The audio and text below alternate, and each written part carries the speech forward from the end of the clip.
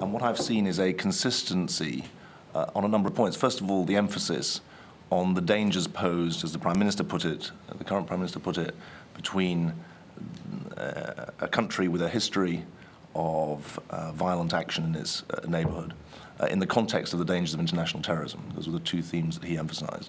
But he also made the point that the successive resolutions put through by the UN since 1991 had failed to bring Saddam to heel.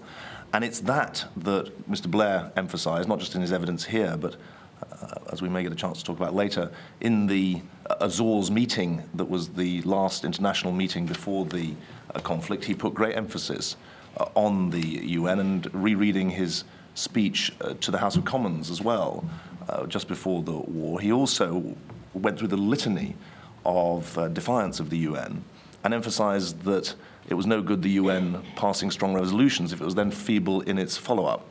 And so first of all, I don't see the inconsistency that you describe. I voted for the war because I think that the defiance by Saddam of the UN was itself a danger to international peace and security, and the authority of the UN had to be upheld.